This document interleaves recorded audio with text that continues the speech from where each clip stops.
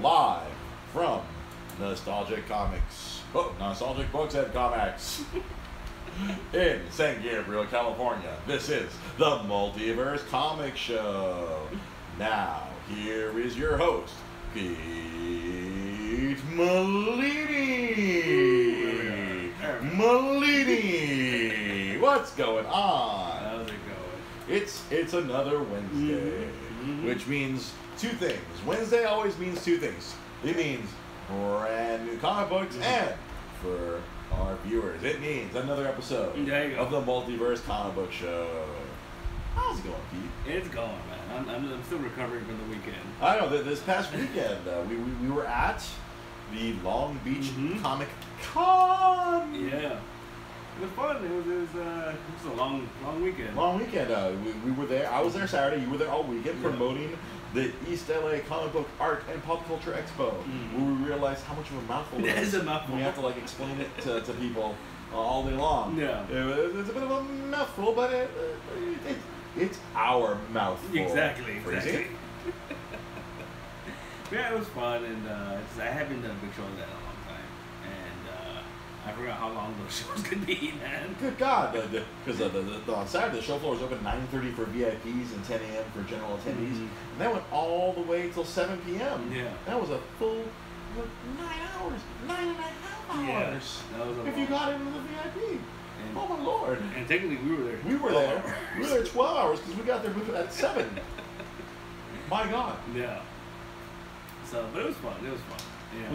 You got to talk to a lot of vendors. We got to interact with a lot of people. We had a lot of fans. We got to go to the DC panel. That was cool. We went to see the DC Nation panel, or our good friend Dan Daniel. As usual, Dan Silf. Christopher Priest and 2 other names who I cannot recall. The writers of Teen Titans and the writers of Detective Comics, and apparently announced this past weekend The Outsiders are returning. So a lot of fun stuff. Yeah, a lot of fun stuff. Christopher Priest would like to write Deathstroke all the way to 50? Issue 50. He's like, yeah, that would be possible. That would be great. I don't know how he made that reference to he's like, oh, if you don't go to that milestone issue, the book got canceled. You got fired. You got fired. If you got to 48, you got fired. You get to 50. It's fine. Job well done. Job well done, exactly. You can walk away at 50. Yeah. And no one will think you get fired. You can get fired at 50. They'll think, okay, you got to 50. You got to where you wanted. That's what you wanted to do. It's a culmination. Yeah. You know, because I remember back in the days, I remember those quarter post issues, the 25 or the 50. 75, not so much, but I mean, in some cases, I remember some X-Men books maybe about 75, but getting to that quarter pull up to 100, and then after 100, then we'd celebrate again until the next 100. But 25, 50, 100, those were the big issues.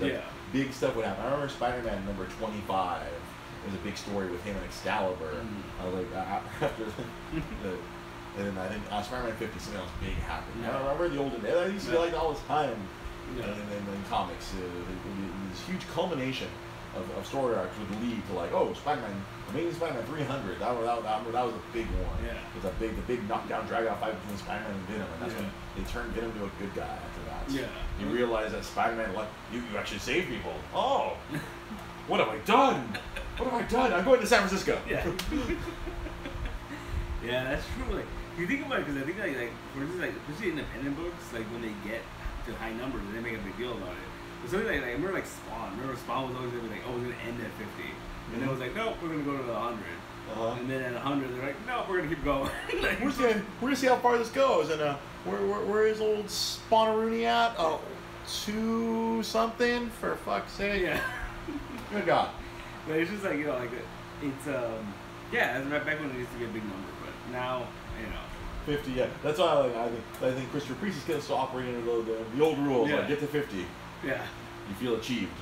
Now, Marvel doesn't even let it get booked near that, and then DC still does. I mean, we got to Action 1000. Yeah, we did. Yeah. So I think that's why they brought back the number, so we can get to that nice magical number. Then at some point, I think it was early next year. Yeah. So that's 1,000. Yeah.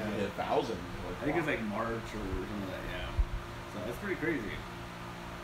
No, Batman would have been up there, but they rebooted that. Yeah. Well, I'm sure as we get closer to a big number, 700 or 800. No, it was already. It was like wasn't Batman 600 that one that came in the envelope? That was the Lacey virus. Yeah.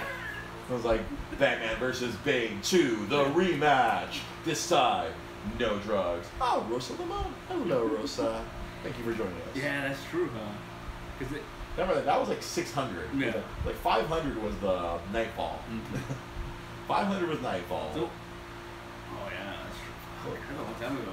Yeah, that's 20 years ago. Yeah. So if they had kept that Batman numbering where it was, I think it would be approaching like 700. Oh, it probably would have passed 700 already. Probably in the 800s. Yeah, was it I think Hunt was like in the 800s already, was it? I think so. Yeah. Mm-hmm. So it was. Who knows, man? Who knows? Who remembers these things? Yeah. Crazy nerds like us. We're the ones who remember the ridiculous things like that. But yeah. Well, okay. These big magical giant numbers. Yeah, it's not like. What's the thing too? You think about it, like you had people like Peter David who was on the Hulk for 20 years. Yeah. Like that's just never gonna happen again. Never. Like, no one's gonna be on a book for that. Never. Now if you last 2 years, you're Yeah. a friggin' wizened old man. You're a grizzly old veteran if you last 2 years on a book. Well, I think the other thing it's kind of sucks is that like someone like Dan Slott was on Spider-Man for 10 years, and he always talks about how like he loved it, but there were so many people that complained. They were just like why are they still letting him write this book? Like, you know, Oh, we need fresh boys. Yeah. Oh.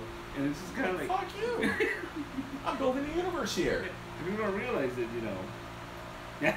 Javier Hernandez says on Facebook, what? Pete's on TV 24 hours a day. Look at you, man. That's it. You're the mayor of comics. You're running for governor of comics. You're the mayor of comics in East Los, but you're going to run for governor of comics in Southern California. Southern California. That's true, right? It's the sash. But yeah, I say it's weird that people don't stay on books that long anymore, man. Like Invincible, which I love that book, and that went for a long time, but it still was like, you know, they ended that book. You know, it was like, and I feel that book could have kept on going, and just, you know. Kirkman's like, okay, I'm done. I'm gonna make some more zombies. Because Walking Dead's been going for a while, but I mean. Yeah, it's up to a few years, 8 years now. I think it was 9. No, because like what was it? The TV show started like 2010. Yeah. It's been 8 years. It had been going for a while. For a couple of years before that, Yeah. so it's been around for 10 years. Because it's like 160 issues. Is it right now? Yeah. They come to a normal once a month. But that was, the thing with Walking Dead though was it was one of those things where like it would go off for a little while and then it would come back and then it was the book itself. Yeah. Like they would he wouldn't do it for a There little would be while. hiatuses, Yeah. much like Saga. Yeah. But it wasn't nearly as long. The Saga's going on a 1 year hiatus. Oh, really? They just announced that. And which is really messed up. Like I don't want to spoil anything, but They left it on a big cliffhanger. left it on a huge cliffhanger. Oh boy, And dicks. he's just like, oh, we'll be back in a year. We'll see you. You'll see you in late 2019. Yeah. So Have a Merry Christmas. yeah, exactly. Gonna miss all the holidays. But I'm sure in the book that you will have passed in the book too. Oh, just to fuck with us. Yeah. Well, they were like Usually 1 year later. yeah, they've been time jumping in that book for a little while, but it's kind of crazy that they, you know. So do like a 20-year time jump, and the daughter would be like totally grown up. Yeah, right. We find out what the hell's going on this whole time. Be like the Young Justice. Yeah, there you go, right? 5-year time jump. But what's it called? What was I talking about? Oh, so comic news. There's a lot of TV and movie news that we gotta get to, but the comic news, they're bringing back Marvel's bringing back a title that people are kind of excited about. What do they bring back? We're getting Superior Spider-Man back. Superior Spider-Man. Yeah. Wait, so the Doc Ock Spider? Mm-hmm. So. What, are we getting like in a pocket universe where Peter Parker never regained his brain? No. See, that would have been interesting, but no. They're going to be doing, because there's this Spider-Geddon storyline that's going on right now. Mm-hmm. And there's going to be, during, what's it called? Secret Empire. The Evil Cap. Evil Cap, Hydra Cap put together his own Avengers.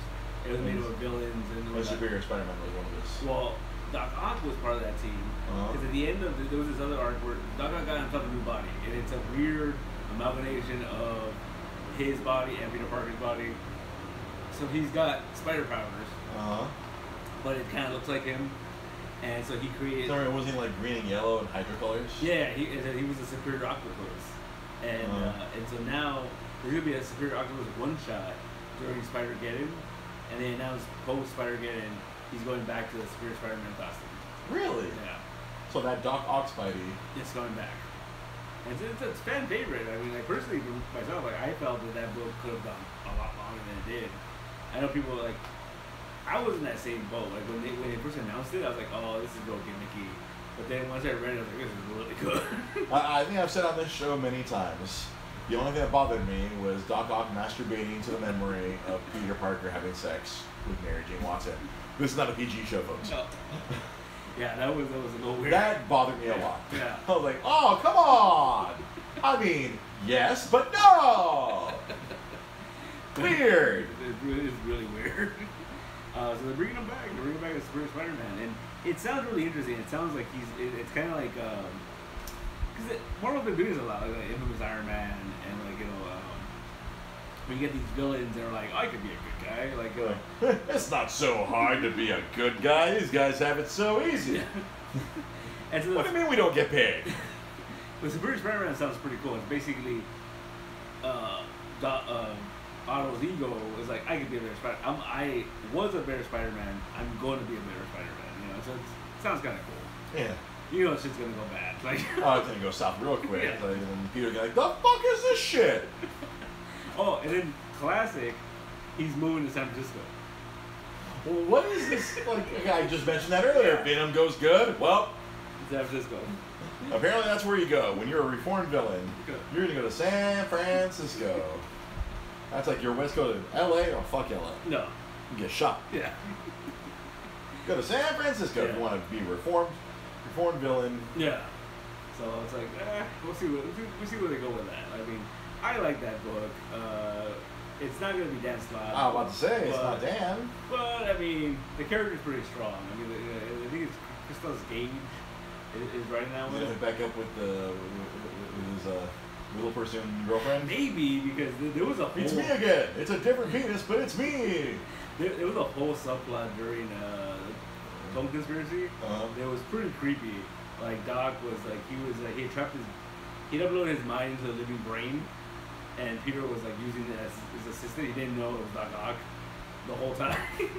And he had built a machine where he could upload his consciousness into a living body. But what had happened was he couldn't put it back into Peter Parker's body. Obviously. Because Peter Parker could beat him. Mm-hmm. And so he had to find another body. And then at one point, his ex-girlfriend was seeing this other guy, and he's like, I'm going to upload to that dude. And it didn't work. And so what he ended up doing was he ended up hacking something, and he got him a job to make him move away. Mm-hmm. And he was just totally messing with her. Like, oh, I guess he ain't getting back with her. No. Stalker bunch. Well, because she found out, too, that he's Otto Octavius, and it's like... You're not Peter Parker. And Otto Octavius is a bad dude. Like, you know? Bad man. Yeah. Bad man. Yeah. It's funny you mention it, because I got to see some of the new Spider-Man video game that came out. I don't want to get too much into it, but it is comic related. Yeah. Big Spider-Man video game. Yeah, like in this video game, Doc Ock, or I should say Otto Octavius, is like Peter's mentor. Like Peter works for him in the storyline of this. Yeah. And, like, even helps him design the Spider-Man costume. Oh, nice. That's kind of cool. I guess Doc Ock is the one responsible for the white spider. Oh, that's kind of cool. He's like, there's some sort of scientific reason. Oh, white, absorbs more energy, or there's some sort of thing where it's like, I don't know if like the suit's like solar powered or something. Like they show, like, you see this notepad where like Otto's like, I left some notes for you. Since you're helping Spider-Man, we're gonna suit. He didn't figure it out. Yeah. It's pretty cool. I was like, oh, that's how I wound up with the crazy whiteness all over it. That was Otto Octavius's. Like, hey, Peter, here, greatest, this is here. Let me help you help Spider-Man. So when are they gonna set that up, man? Future games, Otto takes over and becomes Superior Spider-Man, and like. Oh God, I know your thoughts. Yeah. But it's weird. Like this, the Otto Octavius, he doesn't have the bowl. It bothers me. He has like kind of like what I got going on. Like nothing up top here and everything on the sides. Yeah, that's how I was like. It was funny when I first heard him speak. I'm like, I'm watching my brother. I told my brothers earlier to watch, and I saw him playing. I'm like, oh, what's up? Who's this guy? That's Doc Ock. I'm like, no, it's not. He doesn't have the bowl. He doesn't look like Mo Howard with glasses. Because even like, Alfred Molina kind of had that haircut going for him. He was rocking that in the movie. He was rocking the Mohawk. The Mohawk. rocking the young Gohan. But I figured that was all Sam Raimi though. Sam Raimi was like, you have to do this way, and like. Yeah, Sam Raimi being the nerd they go. Like, granted, I give Sam Raimi a lot of shit for that trilogy, but he did his best to defy Sony and like stick as much comic shit in there. I mean, that's the thing. You could just tell just on the fact. Look at the Sandman. Like, he looked like he was straight out of the comic book. The way he was dressed, like, you know. Yeah. It was just, the shitty Freddy Krueger-esque fucking sweater. But yeah, it's kind of. It's interesting. Yeah. So it's funny that you mentioned Doc Ock, and they kind of have that mentor-mentee relationship in this game. Like, it's always been very intertwined. Obviously, the octopus and the spider. See, that kind of makes more sense, kind of really, what you think about it, because it's always been him and Kirk Connors. Like, Kirk Connors is always his mentor and that. And but it kind of makes more sense if you think about it. If you go into the comics, like Doc Ock married Aunt May at one point. Yeah. You know, like so. I loved her aunt. I loved your aunt. Yeah. Like didn't that like come up in the freaking in Dan Slott's final? Yeah. Like where like Doc Ock helped out. Yeah. Because he remembers how much he loved Aunt May. Yeah. Like, I thought that was a cute little callback. Yeah. To like, oh yeah, he was with Aunt May. Yeah. So cool. I loved her. Yeah, I always liked Doc Ock because he was always like that, really cocky, like he just like, oh, I'm gonna do it because I'm the best, and you know, and you get into fights with villains because he's like, oh no, you're an idiot, like I know what I'm doing, like. I just remember, like, I always thought his costume was totally weird when I was a kid. The green, orange, the jumpsuit. Yeah, jumpsuit. But like earlier on, it was just like a green peacoat. Yeah. And then they put. And they put the yellow boots and the Yeah. yellow gloves later, like to make it look more like a supervillain, less like an orderly. Well, did you know there was a thing that I think it's continuity. Remember he used to wear those goggles? It was because he had burnt his eyes, and so he's like super sensitive to the light. So like the one way Spider-Man would beat him would just take the goggle off from him, and he'd be like, "Oh, I'm blind." Ah, curses! Hey, Judy, thank you for joining us, Judy. I feel every time someone waves, I feel the need. I'm like, I should wave back. So what did they never do with Doc Ock? He never like shot ink or anything. Like he never like. You know. Huh. I remember like that Spider-Man ride, like he shot fire from his like things. I guess that was just the 3D effect. The 3D ride. Yeah. Huh, so, interesting stuff going on. So before we get to the big thing. Oh wait, there's a big thing. I'm sure people are like waiting for us to talk about it. There was a super misleading headline. Okay. Did you read about this about Batman? John Hamm? John Hamm. John, he wants to play. No, well, okay, so he's interested. He's always been like not. He had never been interested in doing superhero roles before. But I think from everything I've read so far, like, you know, with Black Panther and like seeing like more recently, like, oh, these things can actually be good. They're not just a bunch of tribe. Yeah. Well, because I saw the video clip where he's talking about it. Apparently, he's been reading comics since he was 9 years old. Yeah. Like, he's a big comic guy. Dude, he's a nerd. Yeah. If you ever listen to the Douglas Movies podcast, when he comes, because he'll come on. Yeah. Big time television and movie star John Hamm goes on a fucking podcast with his freaking comics, and he beats their asses in movie trivia. He's a nerd. He's a very handsome nerd. That's a handsome man. I'm not gay, but I'd fuck him. That's a handsome man. He's a handsome man. I wouldn't go that far. I'd go by for him. But no, so I watched it because everyone's posting this thing about he wants to do it. So I finally watched the clip. Watch the clip. Oh, and he talks about he talked about like what you said. Like he liked Black Panther. He saw what comic book movies can be now because he's like he knows the source material. Mm-hmm. And he basically said that if they came to him with a good script, he would do it. Oh, he'd be interested in doing it. And no, he'd be interested. Mm-hmm. And so the guy asked him like, "Oh, would you do it?" And he said like, "Well," he said, "I'd have to work out a lot," which he said he doesn't like doing. But he said he'd be into it. I can see that. Like John Hamm, Batman. Well, because everything kept saying, like, since freaking season 1 of Mad Men, him walking around in suits all day, like, oh, he looks like freaking Bruce Wayne. Yeah. He'd have that Bruce Wayne thing, like, down pat. And then he has the jaw. Yeah. He has the jawline to be Batman.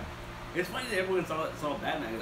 During Batman, I always thought he'd be a cool Superman. Well, yeah, no, you stick him in that suit. Oh, yeah, he has, like, the good looks to be. Like, he could be either one. But I think the problem with being Superman would be like no one would mistake him just because he's wearing glasses. Like no one would. No, he's too handsome. Yeah. He's too handsome. But yeah, so that was a big thing that they're talking about, you know. Yeah, if it's good and if it's right, he would be interested. Yeah. It's not like, oh, I want to do it. Yeah. Like all the websites were like, he wants to be Batman. Yeah. Like, no. The right situation. Yeah. Like, he's not just gonna do it just to do it. Yeah. Well, you know what? We're gonna tease it again because we're talking about Batman. Mm-hmm. Have you seen what Joaquin Phoenix looks like right now? No. You know he's doing that Joker movie, and I kind of don't want to see it. And no, it's not even the makeup. This is just him walking around. No, I know what you're saying. I heard the words you said. I don't like what you're saying. And no, wait. See, I couldn't picture Joaquin Phoenix as Joker. But now you can. But I gave it that no, because I couldn't picture Heath Ledger as Joker. This is true. However many, God, that was like 10, 11 years ago. Yeah. 2008 was The Dark Knight, so we were bitching about it in 2007. Yeah. I couldn't picture Heath Ledger as a Joker. Heath Ledger's Joker? What the fuck? Yeah. No way. The dude from friggin' A Knight's Tale? Yeah. So we have a couple pictures here. I apologize to Twitch audience. You'll have to go Google it yourself. No, just can we split screen? Can we just no? I feel bad for viewers. I don't know. Wait, hold on. I don't like it. I don't like it. I don't like it. I don't like it. No, not that one. That's fine. Oh no, that hurts. Let's go with this one. This is one that's really creepy. This one's bothering me. We're losing viewers. Hold on. This is the one that's like, can't do it. Why isn't he doing it? Alright, let's go back. Okay, let's go back. I can't with these pictures. Yeah. Alright, then go show the other one. Fuck it. If I don't know about this. Alright, there we go. So, oh god. I mean, I can kind of see it. Yeah. I'm like, I'm shocked there hasn't already been a Photoshop image of this.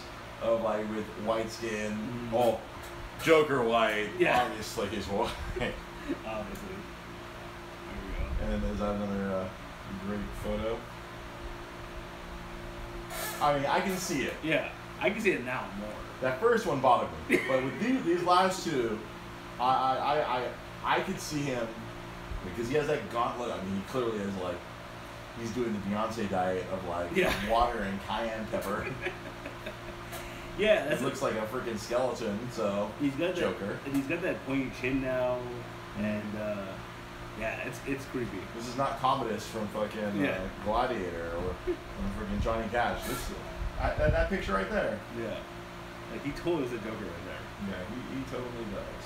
He totally does. So I'm curious. Really, the scary thing is that like we don't learn our lesson of like you don't get a.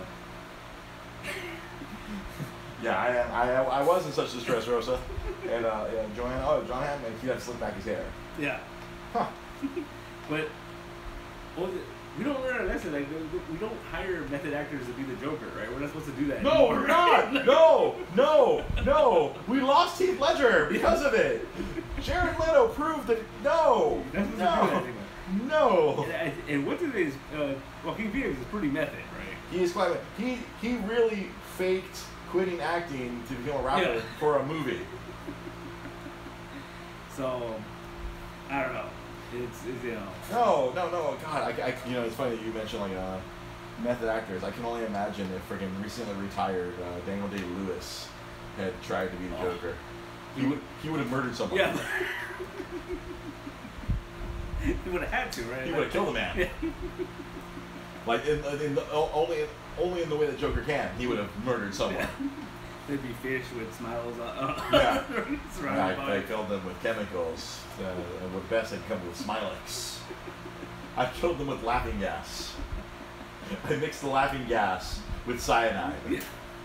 So, I don't know. I can see it though. I can see it now. And those last two photos. That first photo, oh my god, no. He looked like Flea from the Red Hot Chili Peppers. No, that's why I was in such distress. I'm like, oh god, no, I don't like it. I don't like it. And there's this really, I couldn't pull it up, but there was a video where he's on some panel, and I don't know what they asked him. But he went like crazy pants or he just his eyes bugged out, and when he was answering, it was really creepy. Yeah, 'cause he's. Oh, there it is. I don't know when my finger doesn't work. Yeah. So. Huh. I can see it, but the only problem is it's still. Was that the Scorsese one, or is that?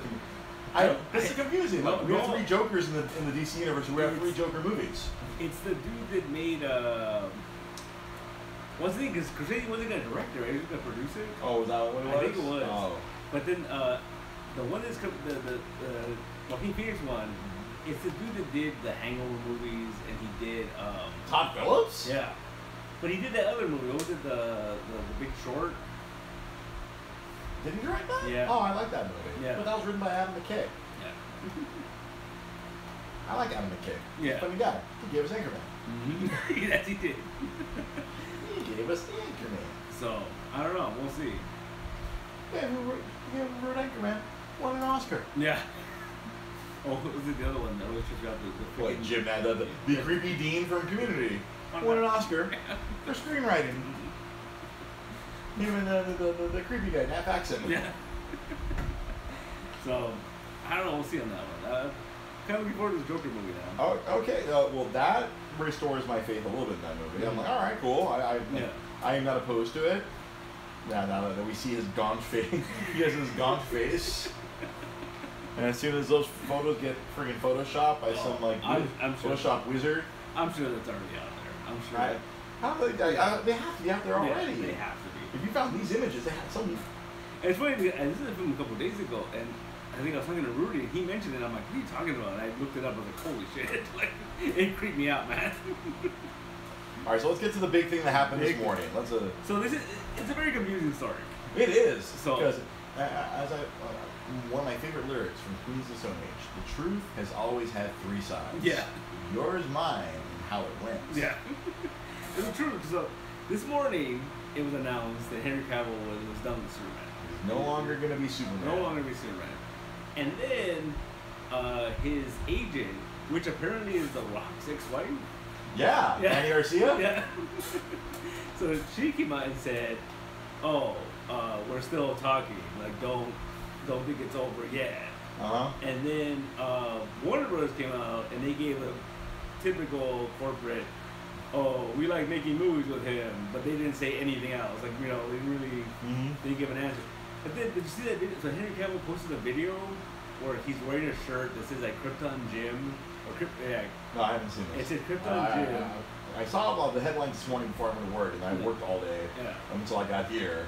Yes, he's wearing this shirt. It's a muscle shirt. It says Krypton Jim, and then there's like a song playing, but it's like dogs barking. The lyrics, the themer, and he puts up a Superman figure, and that's it. It's such a weird. What is happening? Why is this so weird? So we don't know. We don't know if he's actually not Superman anymore. Also, it's not because everything Hollywood Reporter. I was getting that freaking Apple alert morning. Well, everyone was saying that it was done. It's done, but then apparently not. But they keep going back and forth, and everyone's speculating that what it is. It's a contract negotiation because apparently he only has one more movie on his contract. It was supposed to be Justice League 2, and no. Yeah, it was supposed to be Justice League 2. When that got scrapped, he wanted it to be Man of Steel 2. But Warner doesn't want to make that movie for some reason. And so they were going to use that last movie for a freaking Shazam cameo. Oh, really? Like, that was going to be the last movie on his contract. And they were going to renegotiate it. But apparently, they're not even that interested in renegotiating it because they want to shift the franchise to a Supergirl movie. Yeah, I saw that. But the thing is, it's funny because all this stuff is in the news now, like in the real news, right? And you can tell that these people that are writing about this don't understand how comic books work, because all the articles I read were like, "Oh, if they shifted to a Supergirl franchise, he's a baby in that. It doesn't make sense." And I'm like, "That's not how comic books work," You don't understand. Yeah. So they're not real. Yeah. They're not real. Yeah.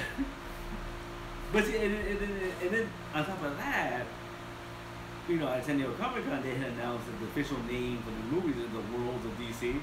So the Supergirl movie doesn't even have to be in that same continuity. It could be something else, because all these movies, they no longer are connected. Yeah. That's why the Joaquin Phoenix Joker could have nothing to do with the no longer Batfleck movies. And so this whole continuity is kind of falling apart because Affleck is out, right? Because he's in rehab right now. So Yeah. like, I'm sure he's out. Yeah, he's a little bit busy with, recovering from being an alcoholic. But, so, do you think that, the stuff I read was that people think that they're just trying to sweep all the Snyder stuff away? Because Snyder, he did cast Momoa, and he cast, what's his face, The Flash. Mm-hmm. Ezra Miller. Yeah, and I think he was one of the deciding votes for the Wonder Woman actress.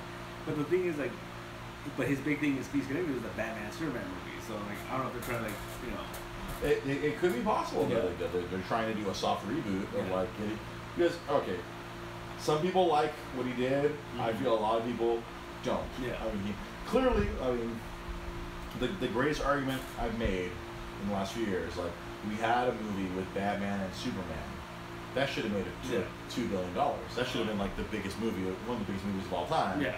And it made $500 million. Yeah. They probably spent that much promoting the movie. Yeah. See, and then, It was not as successful as it should have been. Like the first time we're having like those, because obviously each of them have had giant movies. Yeah. The Dark Knight made $1 billion, and you put a movie with Batman and Superman in it, and Wonder Woman, and all the friggin' the bells and whistles they did. That movie should have been one of the biggest movies of all time. It should have kicked the Avengers right in the balls. Yeah. But no, it didn't, and they followed it up. I mean, they doubled down, did this Justice League movie, and then also that movie was like the lowest grossing movie of all of that DC, the current continuity. Yeah.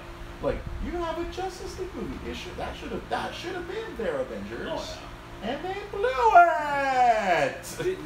My argument has always been that like I've had problems going back to like Man of Steel. I didn't enjoy that movie. And you're a Superman guy. And I think my biggest like I remember I was talking to someone once, and she made a good point. She's like, what I think that's why it bothered me was that she was telling me that when she saw Man of Steel, that there was an old man and his grandson watching this movie, and at one point when it got really dark and really dark, he took him out. Like he was like, nope, we're leaving. We're not watching this. And it's kind of like that's where it failed. Where like a Superman movie should be suitable for a child. Yeah. It should be easy to follow for a child. It's Superman. Like it's a very. It's an iconic character. Yeah. To paraphrase what a DC publisher, Dan DiDio, said, Superman, Batman, and Wonder Woman, those are the iconic characters of DC Comics. Those characters have been around for 80 years. Yeah. They are a brand. I mean, they're right. I would dare say that those characters are right up there with like a Mickey Mouse. Oh yeah. Yeah. Like they're those characters are identifiable around the world. It doesn't matter what language you speak or where you're from. You see that S, you know that's Superman. Yeah. And I think that's to your point. When Man of Steel made Superman an asshole. Yeah. Yeah. Like this whole darkness and don't save people. Yeah. Like, be a dick. Go be a lumberjack.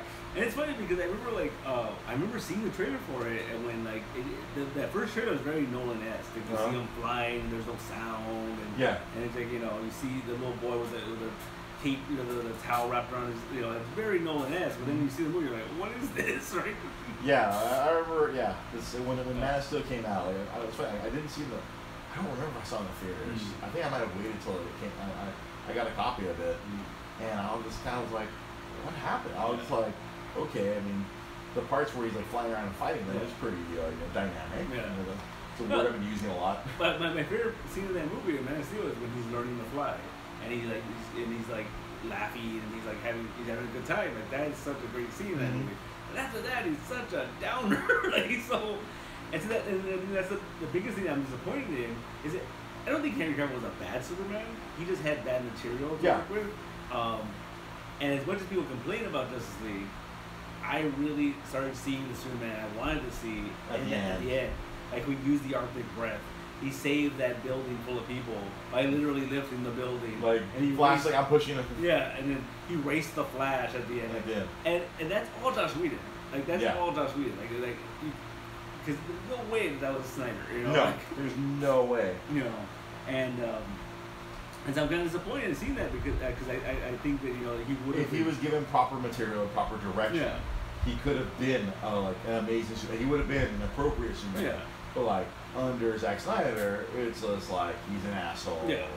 Friggin' Freaking leave. You have one more. Like he freaking crashes the fucking Batmobile. He shows up and freaking fucks up the Batmobile. Yeah. He's a dick to freaking. He's like choking him out. Yeah, because they even kind of mess up that whole thing. Because it's a classic superhero trope. It's like, yeah, they fight because they don't know who they, what they are. But then they always like figure out, oh, we're on the same side. No, this one was like, oh no, we're gonna fight, And almost kill you. Yeah. And like, save Martha. And it's just like, oh, like it was like that. I have to say that's the epitome of like why I hated BVS. Yeah. Right there. That was so fucking. That's something out of a parody. Yeah. That's like That's something that should have been a Funny or Die sketch. Save Martha. What? Your mom's name Martha? My mom's name Martha too. And then see what happened, and then. Yeah. Oh, we're friends. Oh, now we're friends. Yeah. It's like the stepbrothers be. Yeah. Did we just become best friends? Our moms have the same name. Yeah. We should hang out. You like dinosaurs? I fucking love dinosaurs.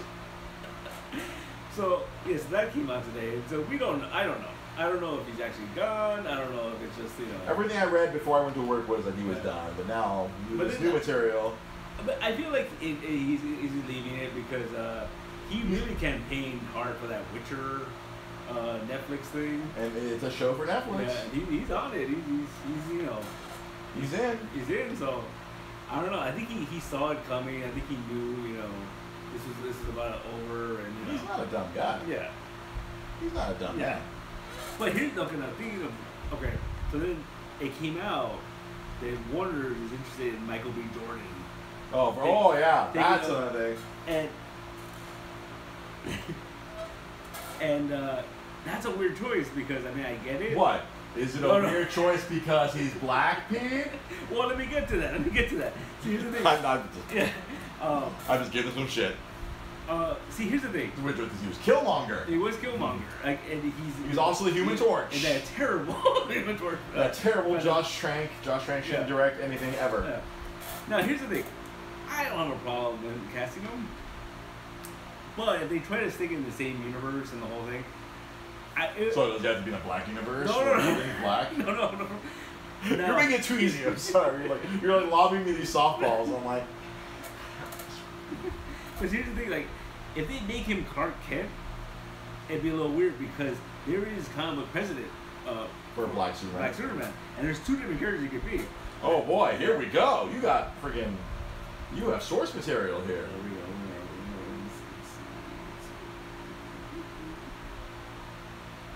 So the first character, a little more recent character, his name is Val-Zod. Val-Zod, he's from the Earth 2, New 52 Earth 2 Society book. Where Krypton didn't explode? No, it still exploded, but they sent a black child. No. No. So what ended up happening in this book, in this timeline, Val-Zod's parents were executed for crimes on Krypton. Let me guess. They were executed for being black. I need to stop. I can't stop myself. And he saw his parents die. Did you roll me up? No. Damn it. I'm gonna stop. You keep going. He saw his parents die, and his mom told him before she died that violence doesn't solve anything. So he became a pacifist. And Jor-El basically adopted him. He basically brought him in. He was like taking care of him. And when Krypton blew up, they sent Superman, Val-Zod, and Supergirl. Yeah. What? Can you only make ships for babies? Right. You can't make a ship for an adult? So they sent them all. The one that was really interesting in this timeline was that they kind of made him a love interest for Power Girl. Oh, okay. And so it was this whole thing. Power Girl is the Earth 2 Supergirl. Yeah. And, but it was really interesting because in the Earth 2 timeline, Superman, Wonder Woman, and Batman died in the beginning. Oh, okay. And he went into hiding because he realized he's a pacifist, but on Earth, he could destroy things with just a flick of his hand. Yes, he's very strong. So it really took a lot for him to come out and be Superman. Like he took in the Earth 2. Yeah, in the Earth 2, he finally took on the mantle of Superman. So it's a cool character, new character. They could do anything with it essentially. See, like that'd be cool if they use this movie to kind of introduce hyper time. Yeah, exactly. Like you start off, you show a whole bunch of different like variations of things. And then there's this other one. There's another one. Okay, show us the other one. This is. Oh wait, no, this isn't the Stan Lee one. No, this isn't the Stan Lee one. So this is Calvin Ellis. Calvin Ellis was created by Grant Morrison. Okay. Calvin Ellis is Superman where Jor-El and Laura were black. They were just and the same continuity, right? But Calvin, he ended up in Chicago, I think, and he was raised by this black family, and because they found his name was Kal-El, so they named him Calvin, right? And the thing about Calvin Ellis is that he became president. Oh. So he worked his way up to becoming president, and it's kind of interesting. Where he hid the fact he was Superman the whole time. He hid the fact that he's Superman, and while being president, he's still Superman, and so he has Superman robots standing in for him, and he. I was about to say, like, wait, who's the Secret Service fucking notice if all of a sudden, hey, where'd the president go? Red alert, the eagle has left. So, does he have Superman robots be Superman or Superman robots be the president? Be the president. And then the other thing, too, is it... Sorry, I went to the bathroom. What is going on? Let's decide some policy. What was it? And Grant used them a little bit. He used them for, like, one issue during his Action Comics run. Oh, okay. And then he put them in Multiversity. The thing that is really interesting, I would love to see a series of this character, especially by Grant Morrison. Calvin Ellis defeated Brainiac, and then he rehabilitated him. So Brainiac is basically running the country. That's not good. Yeah. No, that's not good at all. Hey, we rehab this evil computer program. Now it runs everything. That's when they did the whole B-13 virus back in the day. So, yeah, there's two Superman, we could do. I feel like Michael B. Jordan's probably too young to be Calvin Ellis. Like, he'd be too young looking to be like. It'd be kind of interesting though if you do it. Just gray up his hair. You know? Have you seen any pictures of Barack Obama looks like right now? So it's pretty great. All you gotta do, gray up. I'm like, hey, if we can make Nick Fury look young, we can make Michael B. Jordan look older. See, with Michael B. Jordan, if he were to go like Calvin Ellis, that'd be really interesting because then you'd have him not just be Superman, but also the president of the United States, running, like on the road to the presidency. Like, that's kind of interesting, Well, the campaign. I don't know. That's kind of where I'm at. There is precedent for Black Superman. And, there is precedent, yes. And I think we've had Black Captain America in comic books. Yeah. The truth. And then really too, I think with someone like a Val-Zod, if they're gonna go Supergirl, like that works right in there because that was like her love interest, in the comic book. So. I don't know. Hey, I don't see why not. It's comic books. They're not real. Yeah.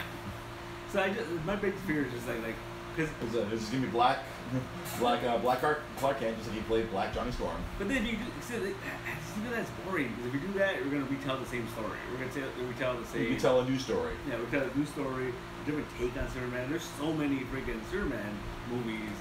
Like this would be a different feel. See, one of our listeners really appreciated my Barack Obama impression. It also helped. I saw a video today. Oh. Totally took the nuts out of a certain orange person. Yeah, I saw that. Yeah. Nuts out. There we go. So that's the possible future. No, Superman. It's very chaotic. Yeah. Like I said, if they kind of like toy around with this whole hyper time thing and show like, hey, there's multiple realities. Yeah. Like, hey, we can have him become the Green Lantern. Superman. Yeah. See, that'd be so cool. If they did like a Batman Green Lantern movie, that'd be hilarious. Yeah.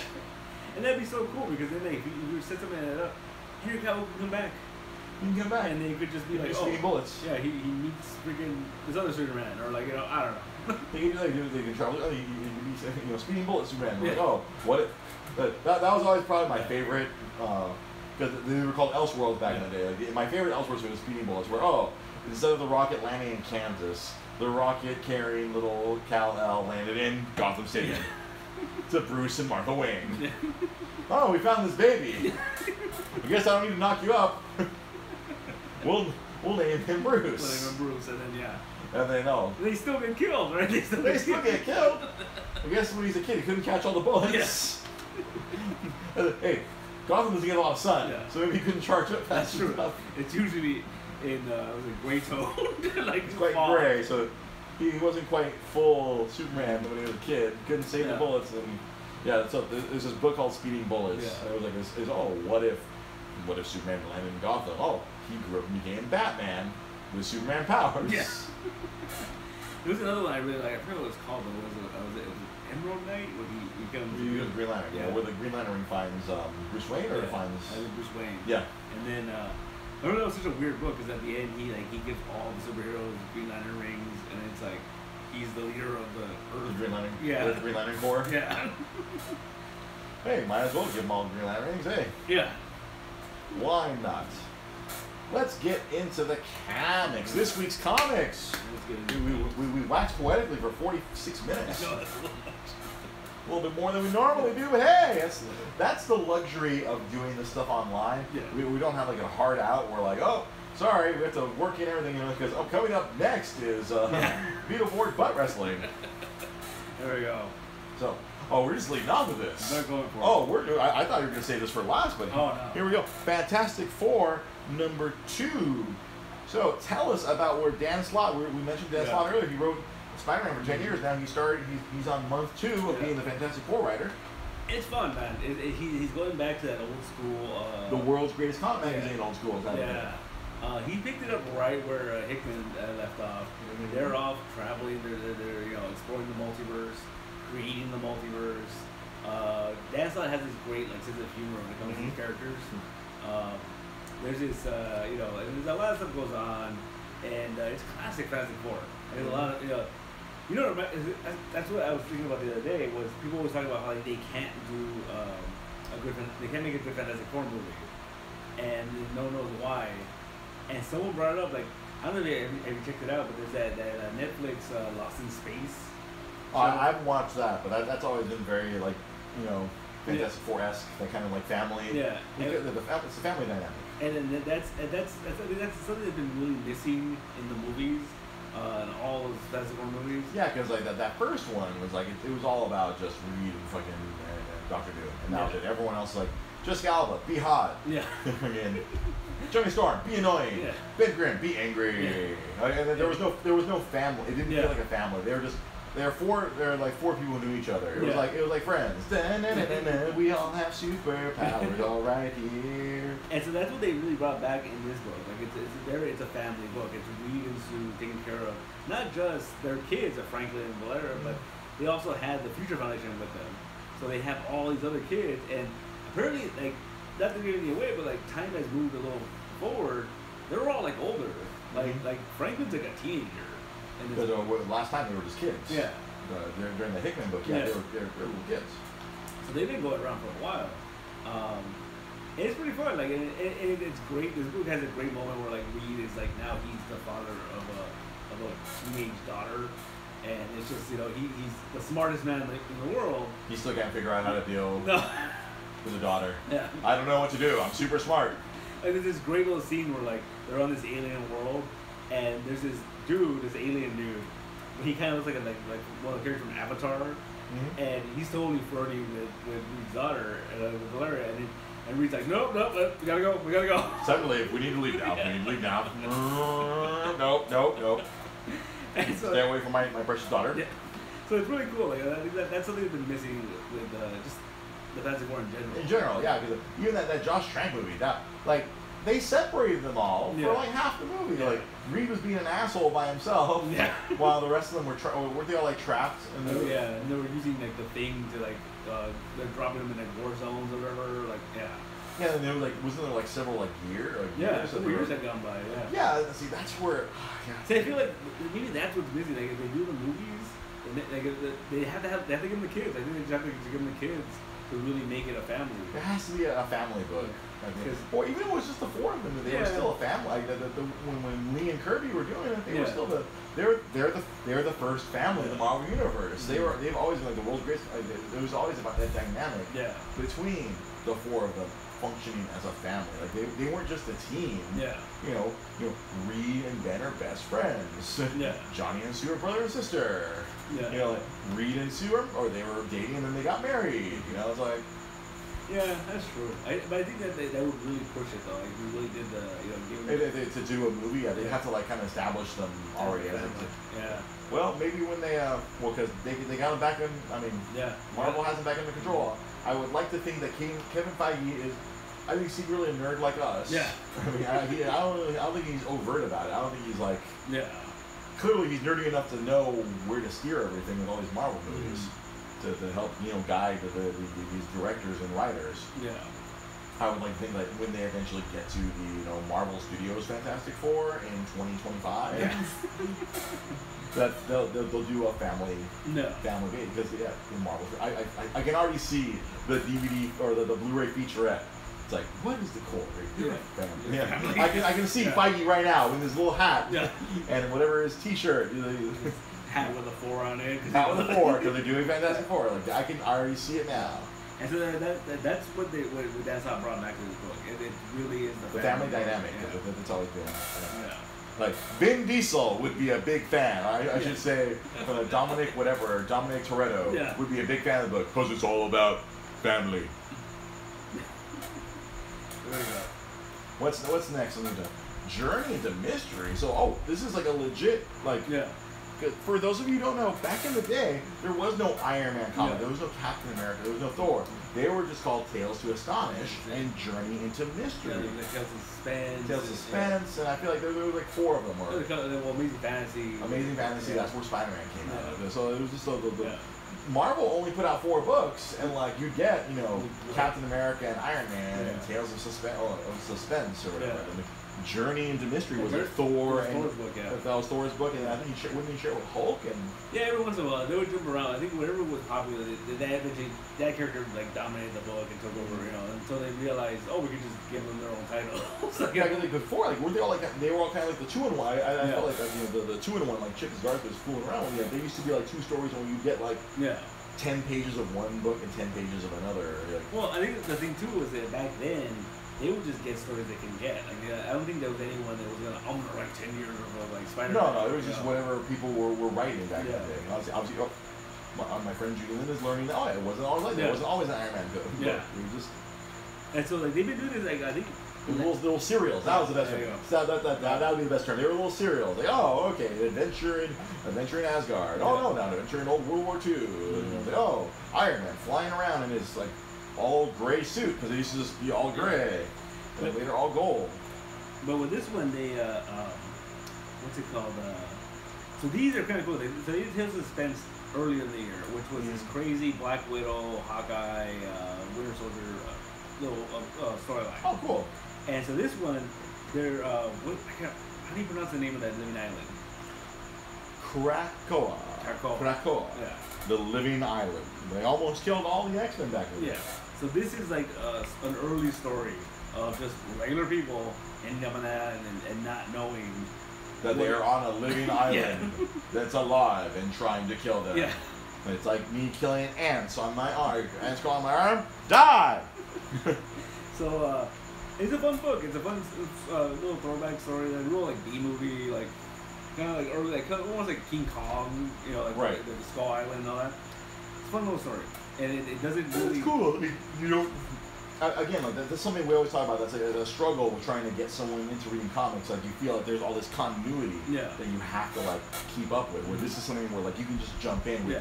I don't have to have read 10, 20, 30 years worth of a comic book to understand. I don't have to watch all the movies to understand what's going on. You can just jump into the story and just you take it like a brand new book. I feel like even if like you, I mean, I feel like not many people know about the Living Island, and I think it's. I think the last time it was used was Jason Aaron. Yeah. It was his son or something, right? Like the grounds that the school was built, the Jean Grey school was built on was the son of Krakoa. Yeah. And so I think it's even better if you don't know because it's like you don't know what you're getting yourself into. Yeah, it's like it's people walking into like some movie. That's like I can't think of a good example. Like, Kong Skull Island. You don't need to know all about Kong. Like, Black Mirror. There you go. Thank you, Judy. Like Black Mirror. Yeah. Yes. You don't need any continuity. You pick it up as you go along. You're like, all right. You get the rules meted out to you as you need. The information is on a need to know basis. There you go. That's cool. I like that. Something easy for someone who wants to get into comic books, but doesn't want to have to like bog themselves down with all the luggage of history. Yeah. So we have a lot of independence. Let's finish up with DC here. We'll go with DC. All right. So we got Sideways. This is my buddy Dan Dio's book with the Seven Soldiers. Is Grant ghostwriting here? Maybe.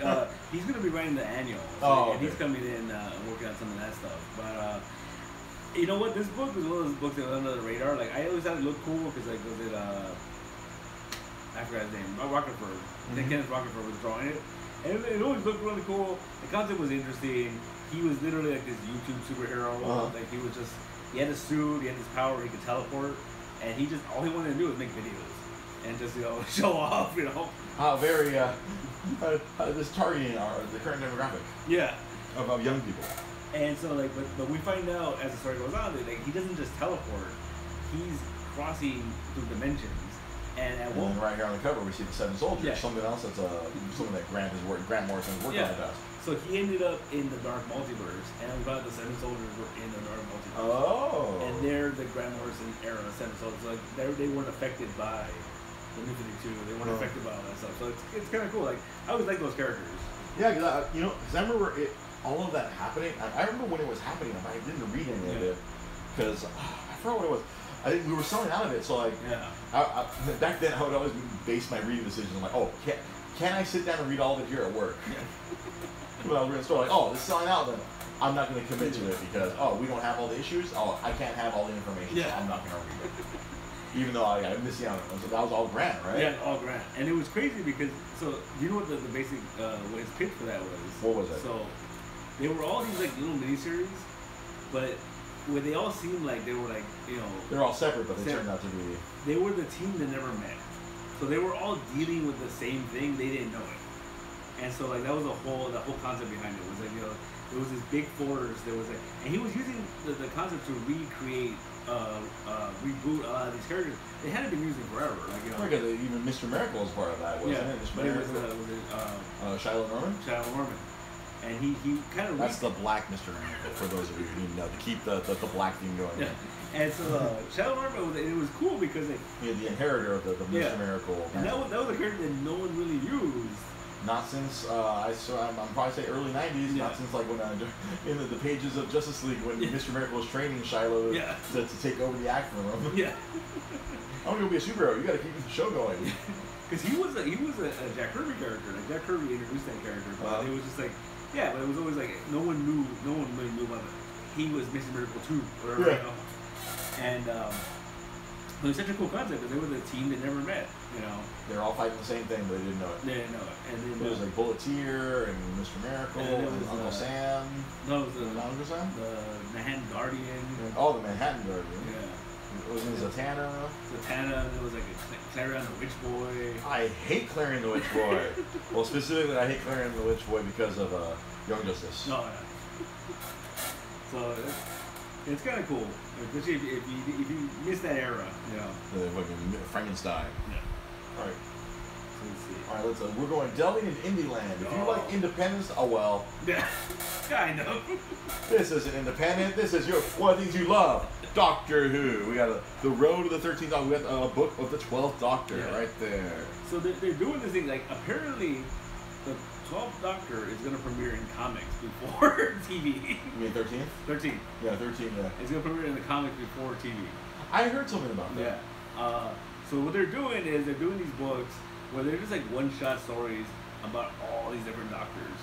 And it's leading up. It's going to lead up to the big event, which is going to be, I think, a week before the show. Oh, really? So a week before the Doctor Who series for the season premiere. Yeah. Or I should say series, because in England they're not called seasons, they're called series. Yeah.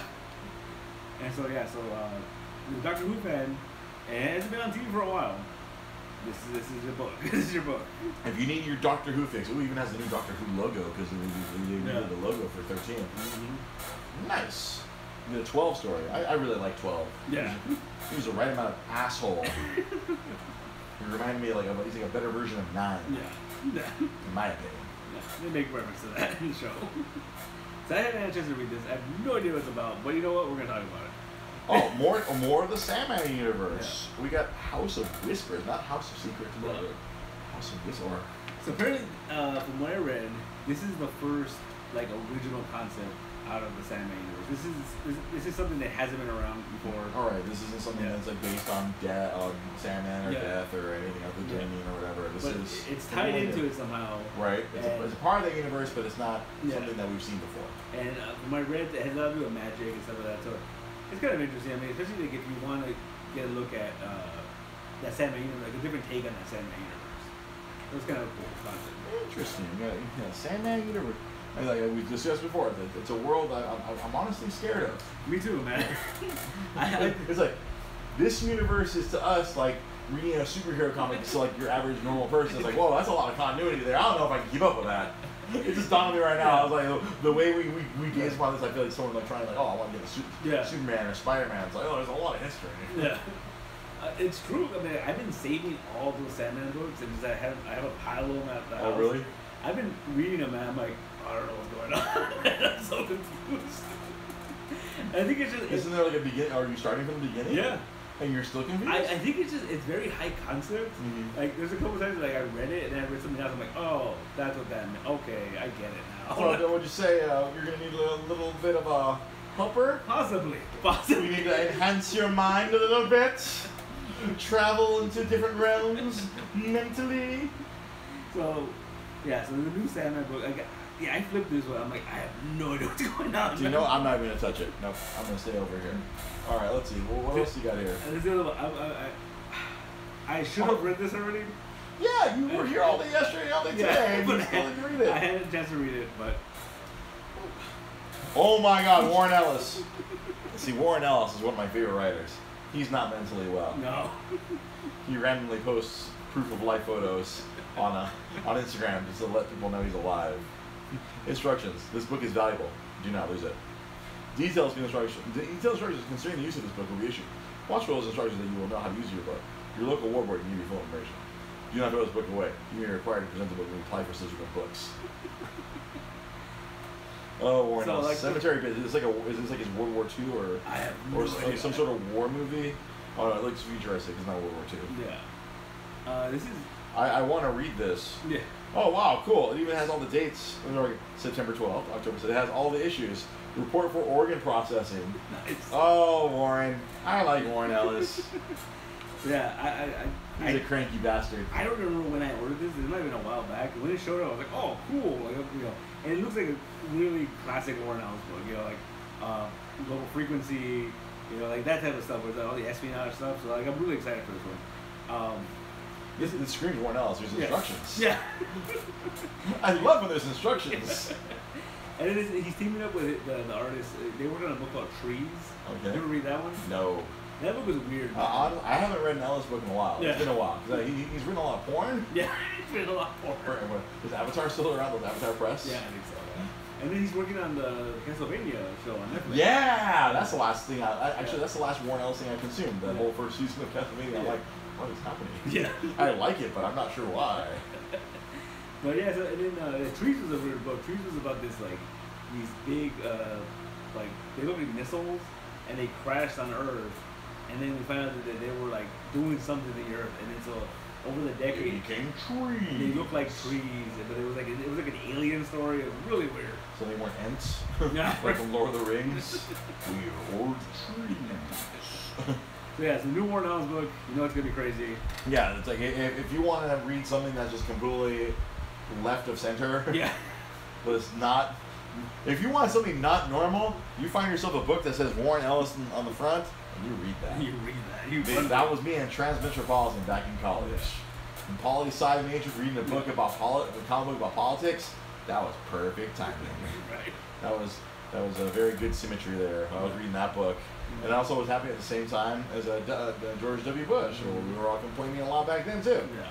Good symmetry. Yep.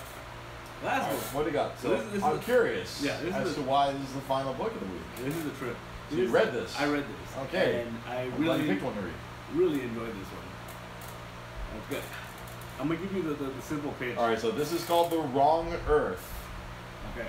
Okay. Here's your simple pitch. Simple pitch of the wrong Earth. I feel like I'm gonna give you this pitch, and you're gonna want to read this book. Okay. Hit me. Batman 66 Batman 66. and Dark Knight Returns. Batman. Same person. Same person, different universes. Oh, different universes. They switch places. Oh. Oh. Yeah. So. Oh. Yeah. Okay, I want to read this book. You're right.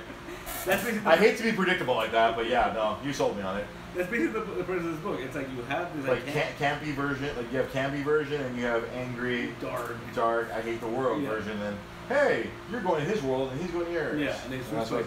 Because each of them are on the wrong Earth. Yeah. Happy-go-lucky hero isn't like surrounded by friggin' destruction, Zack Snyder. Oh, we're angry when it's surrounded by like, hey, here you go, sir. Here's the phone to contact the police. I'm like, where the fuck do I do that? Yeah, that's basically the pitch, and it's pretty cool. Like I really enjoyed it. The crazy thing about it is that there is a prose story in the back by Grant Morrison. Yeah, I noticed. I saw that name in the front. I was like, well, if you love superheroes, you need this. If you hate superheroes, this will change your mind. Yeah. Huh.